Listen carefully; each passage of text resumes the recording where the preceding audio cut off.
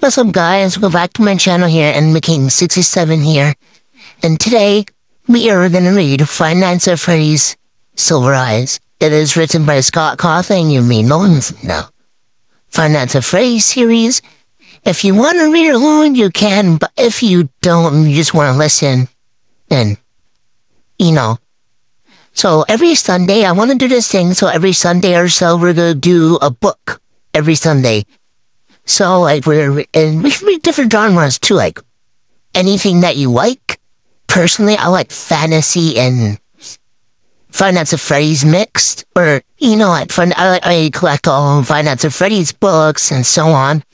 If you want to follow along, you can. Be warned, Five Nights at Freddy's, the books is kind of darker than, I say the games, it's more darker.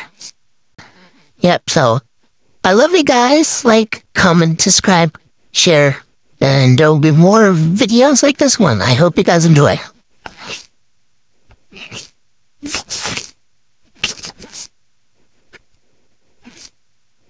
I'm gonna move you guys to the side because I can't really see squat, so. Hold on. I hope you can guys see that, I hope. I can't make the camera any bigger. But I hope you guys can see that. I'm hoping. He sees me. Charlie dropped her to her hands, and she was wretched behind a row of arcade games, cramped in crawl space between the consoles and the wall tangled. Sorry guys, if I have a learning disability, so,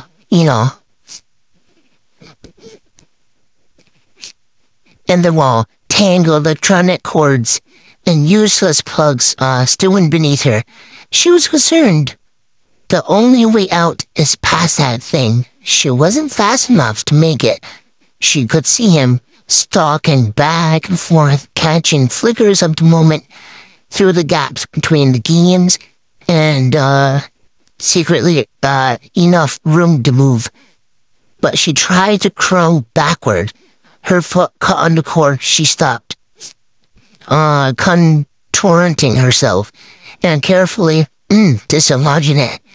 She heard the clash of the metal on the metal in the 4S console, rocked back against the wall, hitting it again, and shattering the display.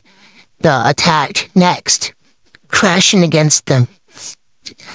I hope you guys can see that. Honestly, when I edit this, I really hope to God you guys see this. I hope you can see the other side too. I'm really trying, guys, but I don't have that much room here.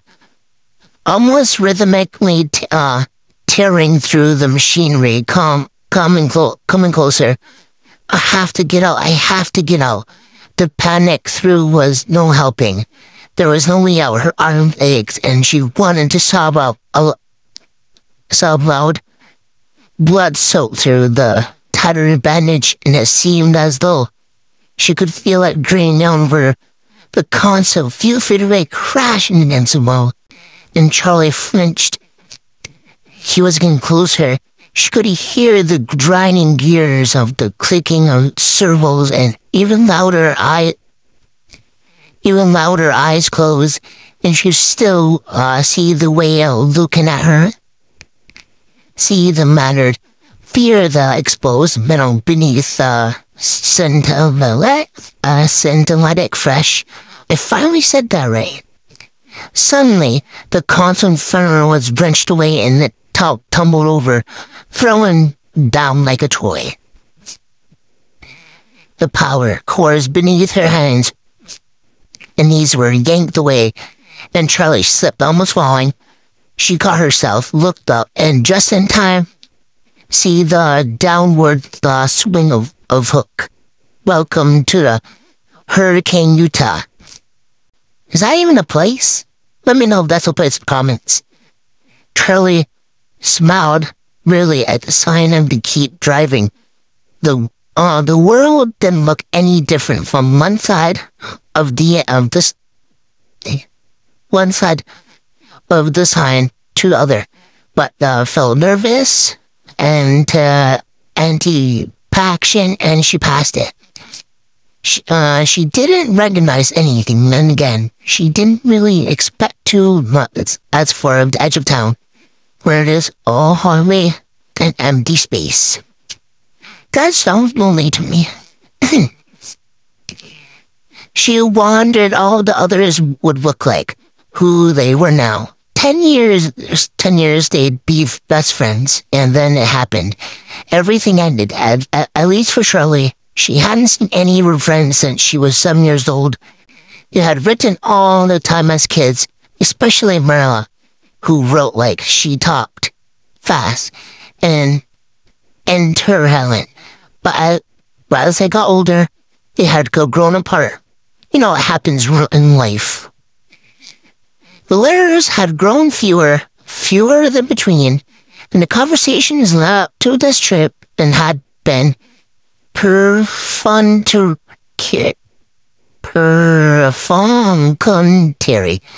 in fill of the awkward pause. Charlie repeated their names as always to reassure herself that she still remembered them. Marilla, Jessica, Lamar, Clint, Clarton, John, and Michael. Michael was the reason for the trip. After all, it was 10 years since he died.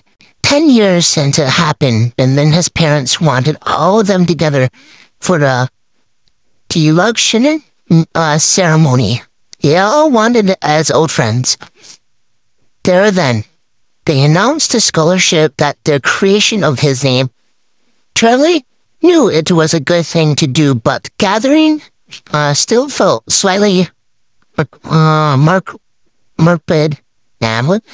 There's some words I can't say. She shivered and turned down the air conditioning, even though she knew it was not cold. As they drove down into town center, Charlie began recognizing things. A few stores and a movie theater, which was new, now advertising the summer blockbuster hit. She felt a brief moment of surprise and then smiled at herself. What did you expect? The whole place would be unchanged. A moment to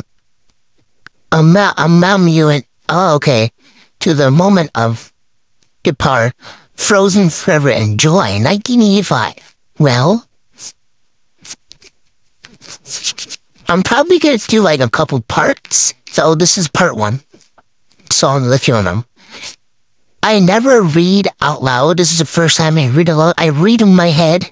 If you're a reader, you know it's more easier reading in your head than out loud. It's distracting while doing it.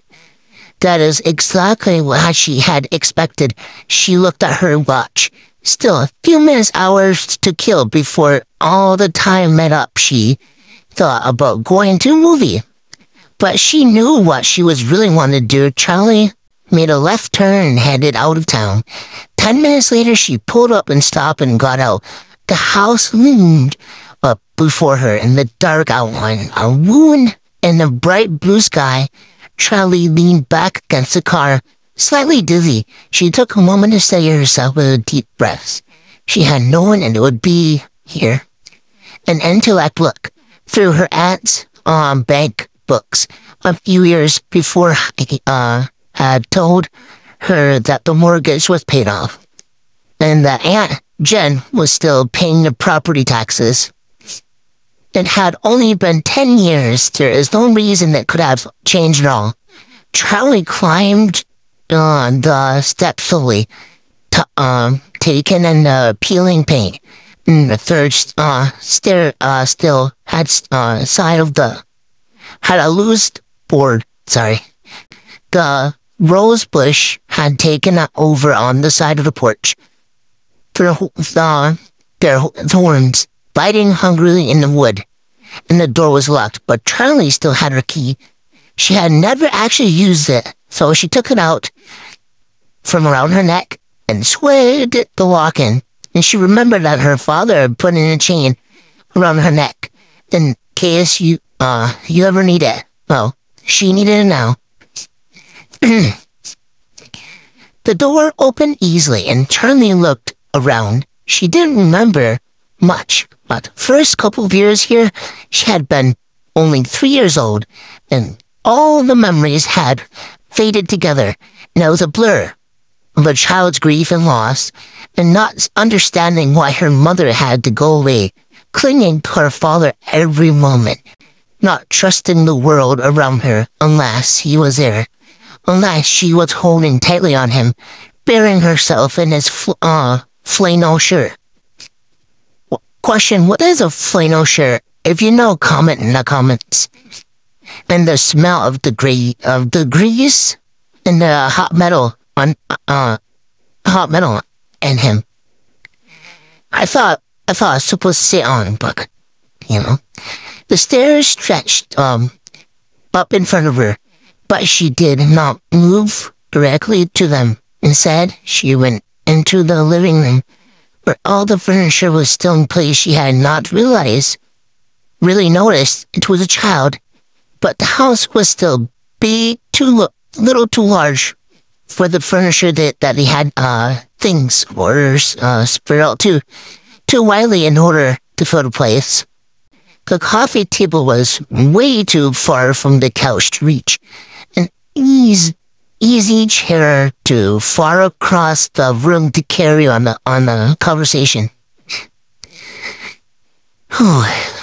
There was a dark stain in the wooden floorboards near the center of the room. Charlie stepped out and quickly went in the kitchen, where the cupboards had only a few pots and pans and the dishes.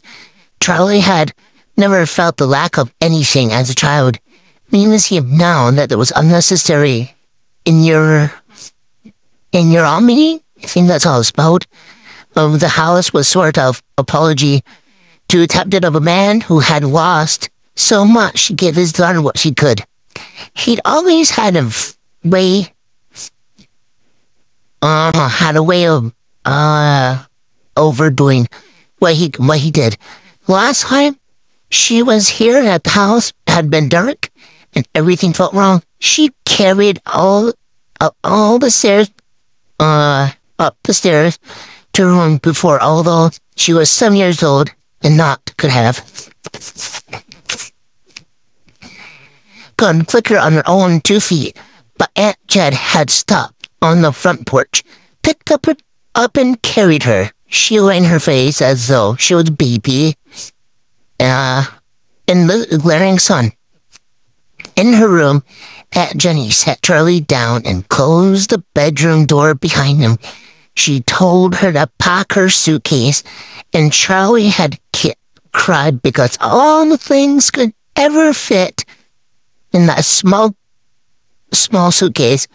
We can come back for the rest later, Aunt Jen said, her impatience leaking through, and Charlie hovered intensely. I finally said that right. In her dresser, trying to decide which t-shirt belonged to bring along. They had never came back for the rest. Charlie mounted the stairs, headed to her old bedroom. The door was partially cracked, and then she opened it and had a giddy feeling of displacement, as though her younger self might be sitting there amongst her toys. Might look up and ask Charlie, "Who are you?" That's pretty creepy, honestly. It's pretty creepy. Charlie went in. Looks like the rest of the house and her bedroom was untouched. The walls were pale pink. The ceiling was metallically. Yeah. On the side foot, to the follow line of the roof was painted to match.